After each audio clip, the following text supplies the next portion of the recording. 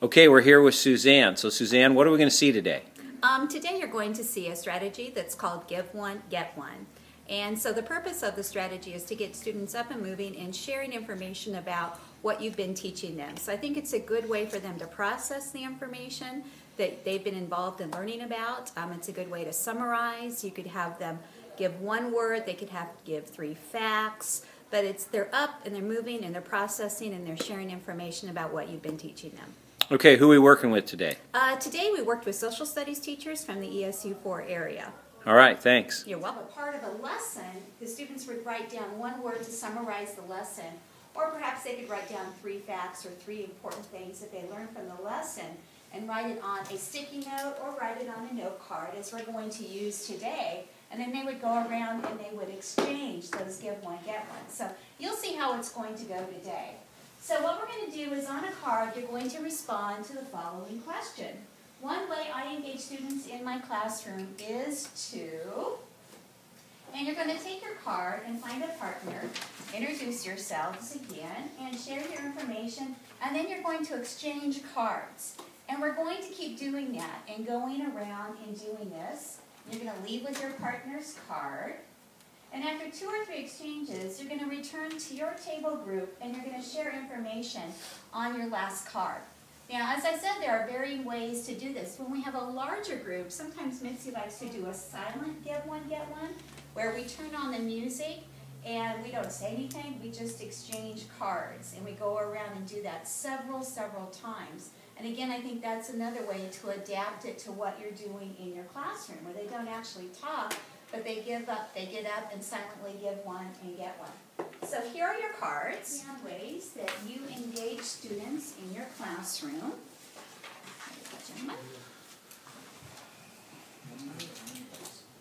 One way, I think. Just one way? You can write down, yeah, one way right now is fine, or a couple ways, that's good. And what I would like you to do is, I'm going to have you stand up in a second, and then I'd like you to exchange your cards with at least 4 other people. Does everybody understand the task? All right, please stand up and go ahead and give one, get one. Okay, cards. Simulation's act out. I can explain it.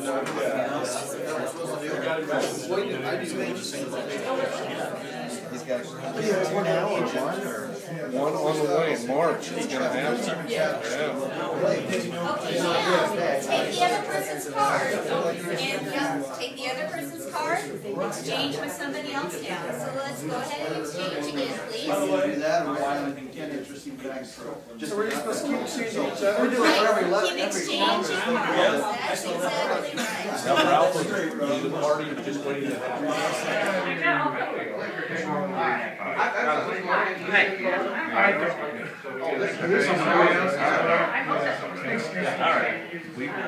I know. We do it. She's doing with Adam. Have you exchanged with somebody over there? Or you know what, go join a group if you haven't. That's cool too. Look at that. For that free one. One more time, please. Exchange cards one more time. One more time. Get you around lots of different people.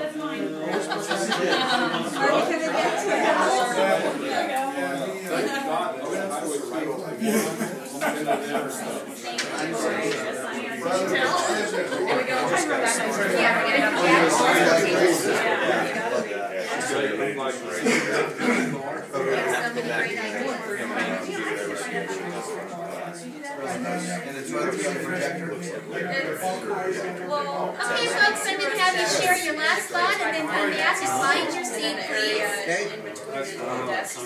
In your classroom, then, if you have your students arranged in groups or arranged in different ways, or maybe base groups, somebody could come back and they could share the cards that they collected. But I think what we'll do right here today is, what were some great ideas that you heard about engaging students in your classroom from one another? Lacey. I liked the draw names to enter small groups. That way they know that, okay, they're going to be picked no matter what. And they can't help which group they're in, because lots of kids, especially at high school, they want to be in their own groups. That's right. That's right. So it's just randomly picking names for students to be into groups like that idea. Any other ideas you want to share that you've heard? Yeah, this one said read the newspaper. I think using the newspaper is a good way to get students engaged. I don't think a lot of kids either read the newspaper or watch it real often, so if they're not going to see it at school, they're probably not going to see it. I think that's a great idea. And it's engaging them in something that is relevant and timely. And, you know, we're making those connections to real world when we do that. Another idea that you learned about. I like the idea of the current event example, you know, because it doesn't matter if I'm teaching Renaissance Europe. I can give them ideas of this is how it connects, but I really like the idea of having the kids because sometimes they think so, I mean, they're smarter than I am. And so by valuing that, so why does this apply today? And then it gives them a chance to shine and encourages them to watch the news, you know, and to listen because they get really excited when they get to share something. So I don't know whose that was for sure, but I really liked that one. Yeah, great idea. All right, do you see how you could use give one, get one in your classroom? Again, anytime we get students up and moving around in our classroom, even if when I was reading about summarization the other day, that we really need to get them up and moving every 10 minutes or so. So after we presented a lesson, then we could stand up, do a give one and get one, and they're reflecting back on what they're learning, and they're maybe paraphrasing, or you could use one word or 3 facts. There's lots of ways that you could do this and adapt it.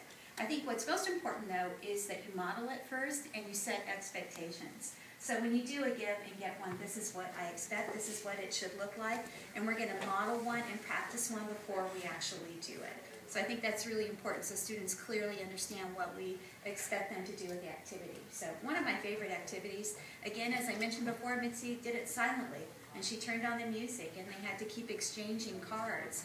And I think that's a great way. Or you could set a limit, exchange with 2 people or exchange with 3 people. So fun activity to do. We're back here with Suzanne. So how'd it go? I think it went very well. They were sharing different ideas on how they engaged the students. So they shared about 4 different times with the other colleagues in the room, and they really came back to their table with some different ideas on how they can engage students in their classroom. So they were up, they were moving, they were processing, they were learning. I think it was a great activity. Okay, so that's give one, get one. That's right. Thank you.